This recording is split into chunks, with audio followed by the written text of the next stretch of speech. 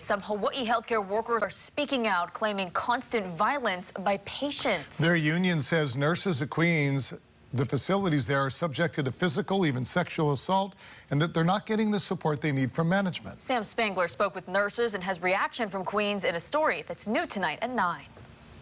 The accounts are disturbing. Nurses being given black eyes, split lips from punches, a pregnant nurse knocked out cold from a punch. They're asking for more help, security, and a zero-tolerance policy for violent patients. When a patient comes out threatening to smash the nurse's head and comes out of the room looking for him, the nurse has to run and hide, and security doesn't respond for 40 minutes. That is unacceptable. I spoke with nurses from Punch Bowl, Queens West, and Halepulamamau, which is a satellite campus on the Kuakini Medical Center property, which does not have their own security.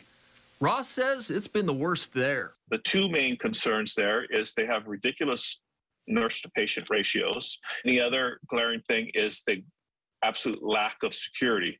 An HPM nurse who wants to remain anonymous says every day she's verbally or physically abused, including getting punched in the ribs and the eye. Today, a couple hours ago, I just got stopped for one of my patients.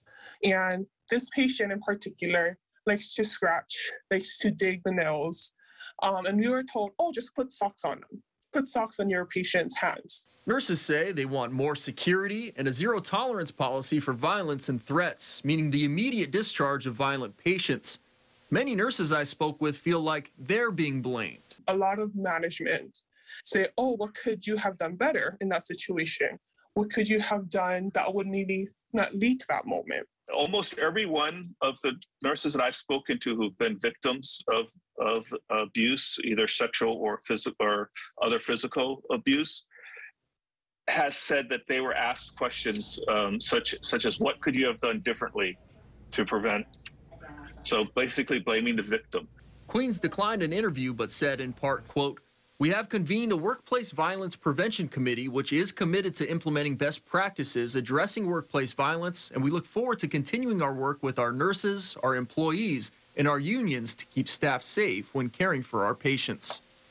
Nurses say that the violence has really picked up in the past year. In fact, I spoke with a nurse from Queens West Oahu who says that just last night they had a man who was throwing things at staff, was kicked out of the facility, let back in a half hour later, and then began threatening a security guard.